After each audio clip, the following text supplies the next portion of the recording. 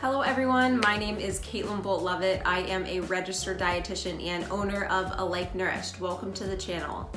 Today I am going to be talking about how to care for your body when you can't hear your body cues yet.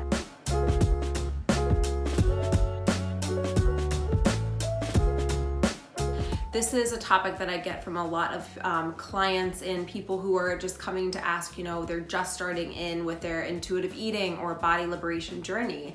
And they don't really know how to listen to what their body needs or what it's asking for. And so if this is the case for you, this is going to be a video to help clear some of that up. So if you like this video and want more like it, please hit subscribe, hit the like button. You can comment down below if there's a topic that you would like to hear from me in the future. I would love to hear from you. So let's go ahead and dive in. So the question that I got from one of my clients was, how do you start to care for your body at the beginning of this journey when you don't necessarily know how to listen to those body cues yet? So we talk a lot about, how to listen into the body, how to get out of the head and into the body, because these conversations up here can become really ungrounded. We can't necessarily trust everything that they're saying because they're based on old stories, maybe old trauma. And the body at the same time can be having different conversations. But if we've never learned to listen into them, or it hasn't felt like a safe space in the past to be able to do that, it's a kind of a tricky conversation, or it can feel confusing. What do you mean listen to my body? I don't know what it's trying to tell me. And there is this term called interoceptive awareness. And basically what interoceptive awareness is when our bodies are giving us constant cues. So maybe they are certain emotions that show up, having to go to the bathroom, hunger cues, fullness cues, thirst cues, sexual arousal cues. All of those are in our body somewhere, and we can look at a body map of the body and watch that different emotions that come up actually are centered in different areas around the body, and they have a different heat to them or color to them if we look at a heat map of the body. And the amazing thing is that individuals are completely different people. It isn't that we can just make a blanket statement and say, do these three things, and then you'll figure out how to listen to the body for you. At the same time, we have a lot of shared experiences. We all feel certain emotions generally in the same area.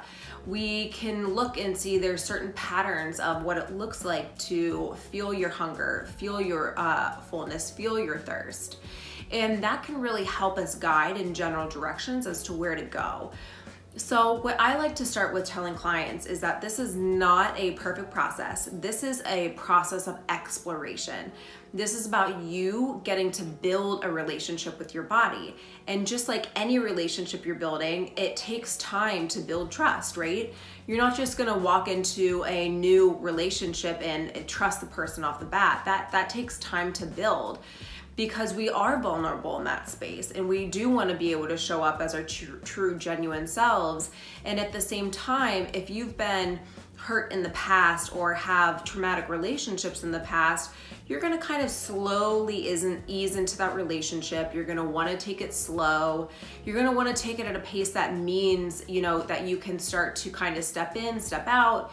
You can take time for yourself to, be able to see how you're feeling after, a date night or something. It's the same thing as you're building back your relationship with yourself.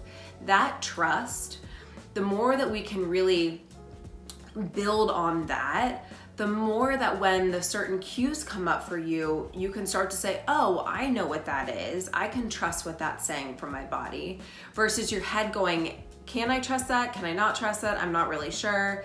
Well, the more that you do something, the more that you practice listening in over and over with curiosity, the more that we can really wholeheartedly bring in the support system from the ground up of saying, yes, I can trust these cues that are coming in. So if you're somebody who, at first maybe you think, oh yeah, my hunger and fullness cues, I totally have those. Well, let's look at that. What if we're, are you just looking at the extremes of hunger, the extremes of fullness, or can you trust those little subtler cues? Can you trust that, and this is one of my favorites, when you're thinking about food more, that in and of itself is a cue that you're starting to get hungry. That is a cue that usually in the next hour, you need to prioritize eating. Versus for a lot of people, they have a distrust with that feeling of thinking about food. They feel like it makes them, you know, shameful, wrong, that they should feel guilty for feeling that. In actuality, that is a biological cue coming forward and allowing you to slowly but surely ease into, okay, I need to start, you know, planning for my next meal. I need to make sure that everything is in place so that I can set the time aside to be able to eat. And so when we look at some of those more subtle cues, it makes sense that it takes some time to build trust around those. And I use the word curiosity because when we're getting curious, when we're data collecting, it's really hard to get into that black and white mindset, right? You know, there is no right or wrong. We're just letting ourselves be the, you know, experiment. We're letting ourselves be able to really see, okay, are there more subtle cues in here? Can we explore what it feels like to listen to emotion and give myself options as to how I can best support myself? And that comes down to, you know, your body is also giving you just body cues all the time as to what you need on the daily basis, when you need more rest, when you need alone time, when you need a little bit more, you know, invigorating just movement, when you need to allow yourself to maybe slow down the mind a little bit and just tap out. And all of those are really helpful cues to help ourselves really care for ourselves. And again, they're going on all the time. Whether we're listening to them is a different ball game. And the more that we can allow ourselves to set time aside during the day to really ask ourselves questions, to listen in, the more that some of those cues that are constantly going on below the head can really come forward and be a little bit louder, a little bit more pronounced. We also get better at listening for them. So, you know, when that time comes when you're noticing towards the end of the day, you're getting really lethargic, you notice yourself getting a little bit snippy, maybe a little bit foggy headed, you can note that, oh, you know, this is actually a great time for me to have a snack. I think that, you know, for me, I know when I get a little bit foggy headed, that means that, you know, it's time to really listen into that. At the same time, you can start to hone in on, man, I am just beat. I feel like my mind's going a mile a minute. I feel like I'm just spinning my wheels. I think it would be a great option for me to hit pause on my work, step outside, take a walk, or go sit outside for a second and take a couple deep breaths. The more that we can hone in on what emotions are coming up, what feelings are coming up inside our body and not our head, the more that we can really support what is coming up and then meet our needs on a consistent, timely basis. And that does take some time and it definitely takes some practice because again, it is not the same for every person. The amazing thing is once you start this process, you can get a really great grasp on how it works for you as an individual. And it's very different from your neighbor, your sister, your mom.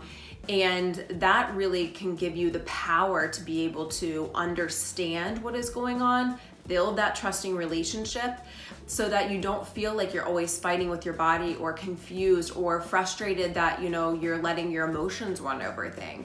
Those emotions are great tools for you. It's just about realizing, and this is my, you know, favorite mantra from Sonia Renee Taylor, my body is my ally. When we come at it with that curiosity and that understanding that my body is my ally, we can start coming to this exploration of how can I care for my body in a completely different way. So I hope that was helpful. And if you have any comments, anything that you'd like to share for me, please feel free to leave it down below or shoot over to Instagram, A Life Nourished, and I will see you next time. Thanks.